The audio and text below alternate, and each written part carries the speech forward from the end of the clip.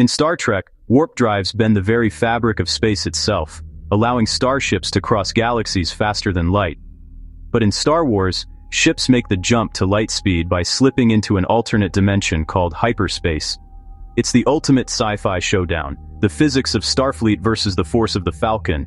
So, which of these iconic technologies could actually work in our universe?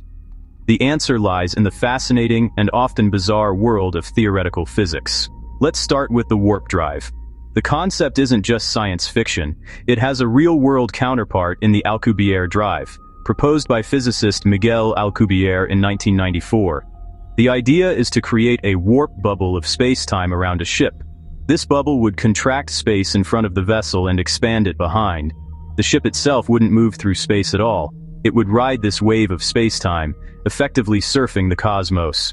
Because the ship is stationary within its local bubble, it wouldn't violate Einstein's universal speed limit. But there's a monumental catch. To create this effect, you'd need something called negative energy density, a form of exotic matter with properties we've never observed. While tiny amounts have been theorized to exist in quantum phenomena, like the Casimir effect, creating and containing enough to power a starship is a challenge of astronomical proportions.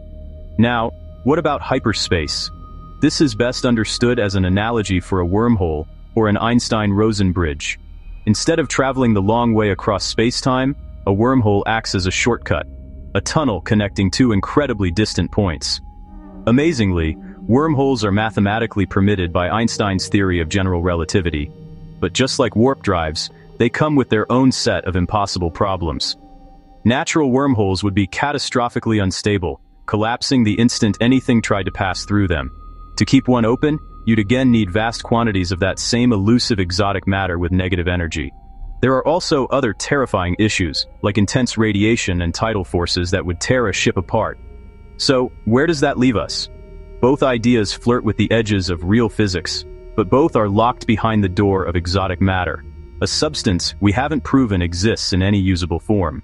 For now, humanity's roadmap to the stars is more practical, relying on technologies like advanced ion drives, solar sails, and perhaps one day, fusion rockets. Yet, the dream of the warp drive persists. It aligns more closely with our understanding of general relativity and has fewer theoretical paradoxes than wormholes. It may not be just science fiction, it could be our first real, albeit distant roadmap to becoming a truly interstellar species.